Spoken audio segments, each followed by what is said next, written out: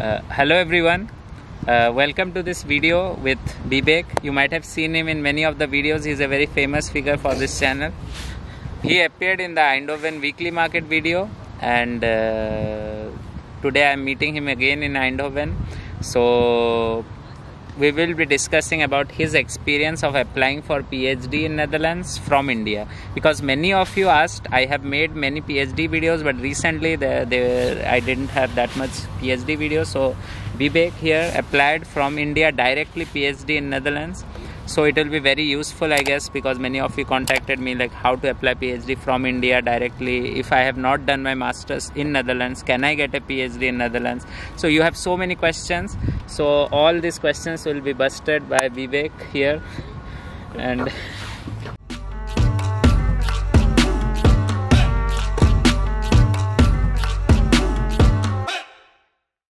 well, it's not just you, even I have questions like that from people, actually from friends mostly. They come and ask me like, how do you apply for a thing? So the next time somebody asks me, I'll point them share to the this video. Yeah. Okay. So I guess you also share this video where I'm asking this in the beginning of the video. Normally I don't do it. We can start with what is the education background of Vivek, where is he from, and then we can move on to what he's doing now and how he applied. So maybe you can start with your education background and where are you from? I'm actually from Patna. So you can see from the Bihari accent that there was one video somebody commented. Yeah, there was a nice comment. So. Yeah, so I'm actually from Patna, but then I did my usual schooling, and then I did engineering from Kanpur, IIT Kanpur, bachelor's in material science and engineering. It's a not very famous department, but okay. Material science and engineering, you should know.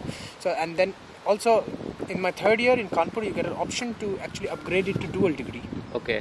So I upgraded it in the third year, and then I did my bachelor's and master's like together in 5 years. Okay. And but then my master's, I focused more on computational material science, which is actually how I kind of got involved with physics a little bit. So that was my background so far.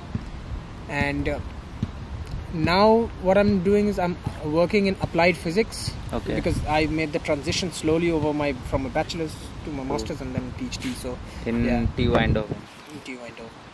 And now we are in the TU Eindhoven campus on a bench. Yeah, so how did you apply? Like, when did you decide that you are going to do a PhD, in which year? And how much time did you spend for that applying process? And how did you apply? So what is your experience? Okay. Firstly, I will also start with a small advice, especially to first year students who go to college. They are immediately, oh, I'm interested in this department, this is my department, and I'm going to enter and do this. Let me tell you, I went in as a first year with the aim, like, I'll do MBA and make money. But that's not how life may. So at the end of the third year, actually, when I got an internship with some simulations, it was a startup in India. And that's where I actually got introduced to simulations. I enjoyed it. And then when I came back in my fourth year, I spoke to one of my professors. He told me, oh, yeah, he has a wonderful project for a bachelor project for this, and which he can also continue as my master's. So I extended my bachelor's into master's working on that project. It was a simulation project. So that is how I actually got into this field. So do not decide at the age of 16 or 17 when you're in high school, oh, I'm going to do all this all my life. It's not going to happen like that. But that's when I decided, and when I got really serious, like, okay, now I should start applying. It was in December of my final year of my master's, like in my fifth year. In December, I started applying so that I could find something in 4 or 5 months. By April or something. Then paperwork takes another 2 or 3 months, and then by August or September I could start. That was the timeline which I adhered to. Okay, so did you directly apply at that time to Netherlands, or you had some countries in mind, or what was your thought process like? Yeah, okay. Basically, what I deal with is something related to quantum physics. So there is a website for molecular simulations, quantum simulations, and things like that. Psyk.net. It's a community. There you have a lot of jobs posted, like for PhDs, for postdocs, for like research assistants, for things like that. All over the world. All over the world, yeah. But that's only for molecular simulations and things like that. So if you're applying in geology, don't go to the website. So, but yeah, you got to find a website that actually suits your needs and things like that. So I I looked at a number of positions, some that I really liked or something like that. I applied at various positions at various places, got some interview calls, I got straight rejections, but that's okay. And then after 2 or 3 series of interviews, like I finally chose to come. I had 3 options at the end, but then my supervisor, because I interviewed each one on Skype, so I know like the person I'm talking to, they judge me, I judge them as well. Okay. So my supervisor was really knowledgeable and he was young, dynamic, so I believed it would be nice to work with him, and I still enjoy it. Okay. And at that time when you were searching for position, did you have any specific universities in mind, like depending on your field, like okay, Netherlands is good or US is good, or it was not like that, it was purely based on the openings that you get, be it any country? Okay.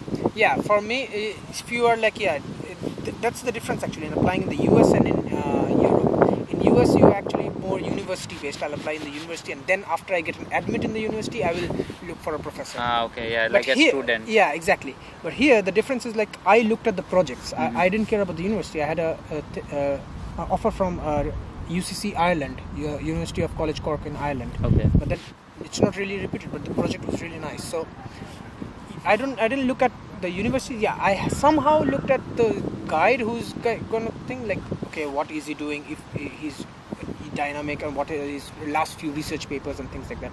So the university was not the main question, but the main question was like the project and the guide that I'll be working with, because that's more important, I think. Yeah, I think I have also said this in many videos, like don't go after the rankings when you're applied for the PhD. Better judge it based on the group that you're going to work with, or the supervisor, and also the project or the type of work that you'll be doing, how much it suits your interest. So one more thing, like I remember that you said some time before that you did something in France. So how does that thing fit in the middle of all these things? Okay, that's an amazing question. That is what I want to add. I'll also give it as a piece of advice. What happened was, at the end of my 4th year, I had an internship opportunity in Paris, University of Paris South. And there I worked on batteries. It was not related to quantum physics or anything like that, but just the experience actually. That was actually a driving force for me, because the work quality, work culture was so amazing. My supervisor was nice, that I immediately decided if I get a chance, I'll work somewhere around in Europe. US is there, but then I was a bit skeptical. But Europe, I saw the work quality, I saw the group, the bonding in the group and things like that. I'm like, oh, it would be nice to work. So, that's one of the driving forces. And now, how that helped me was actually once you are supposed to provide letter of recommendations. So once you have experience abroad at different places in different countries, you can actually have letters of recommendation from different places, from different countries, and then that actually adds weightage to your CV.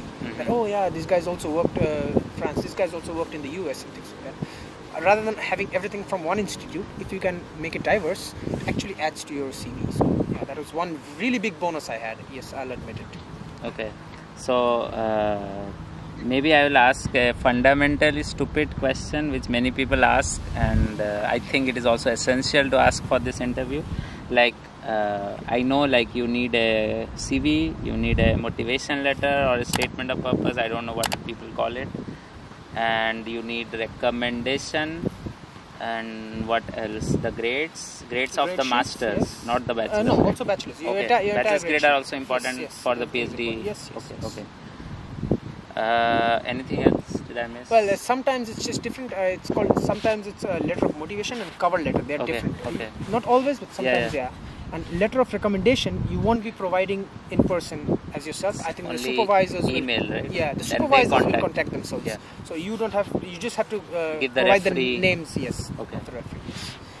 That's it, right? That's pretty much it. And one website which I mention always, like if you are looking specifically for Netherlands, just check academic transfer. You'll find all the PhD positions advertised there. Every university they advertise there, apart from advertising on their own website.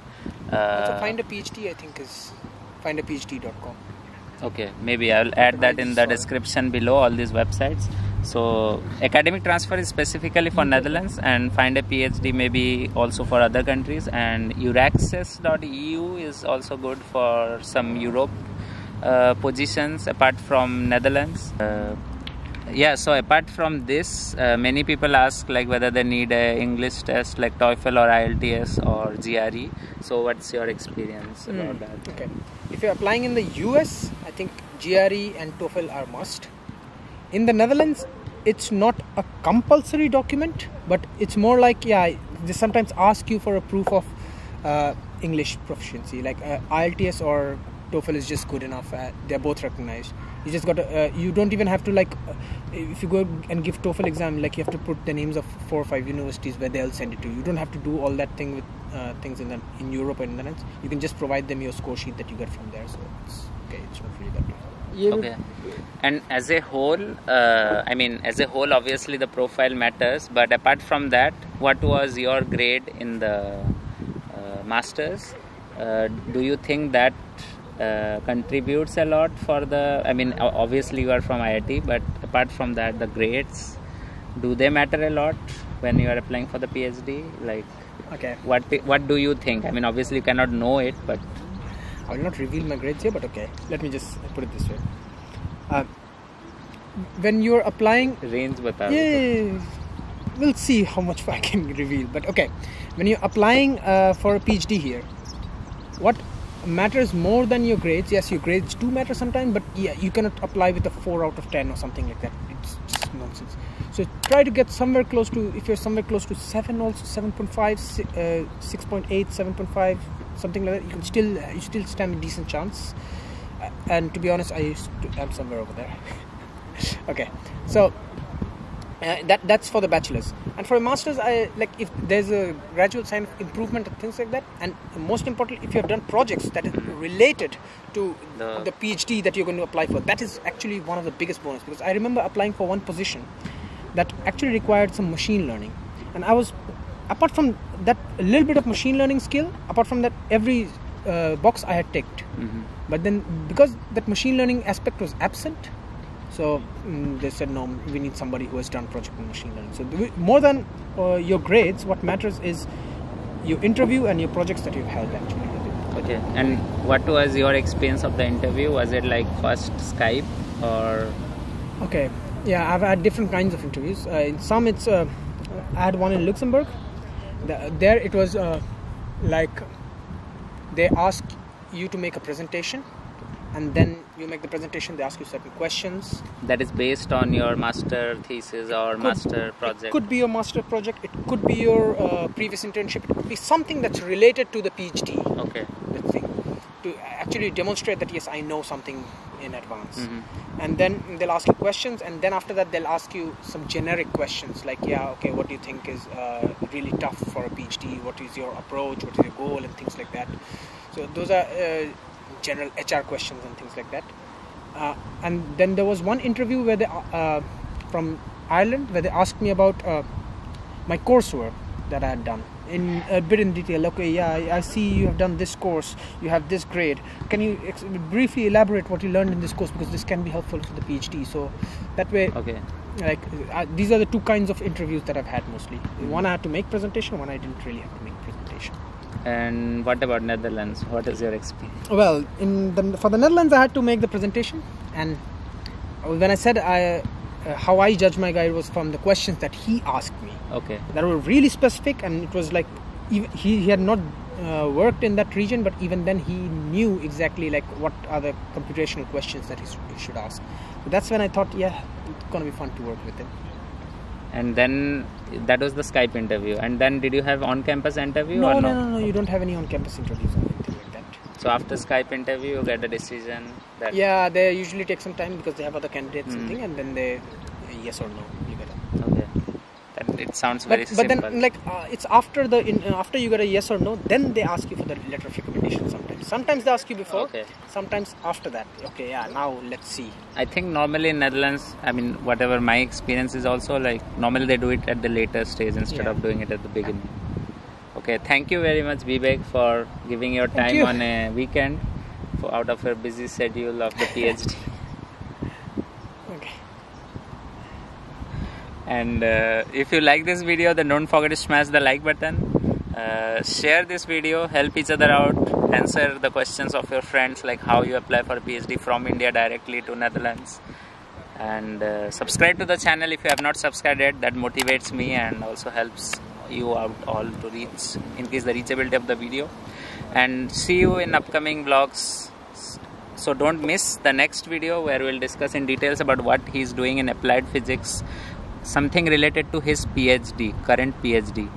So see you in the upcoming vlogs. Till then, goodbye from Eindhoven, TU Eindhoven, Netherlands. Peace out. अरे video में additional sound मत दो.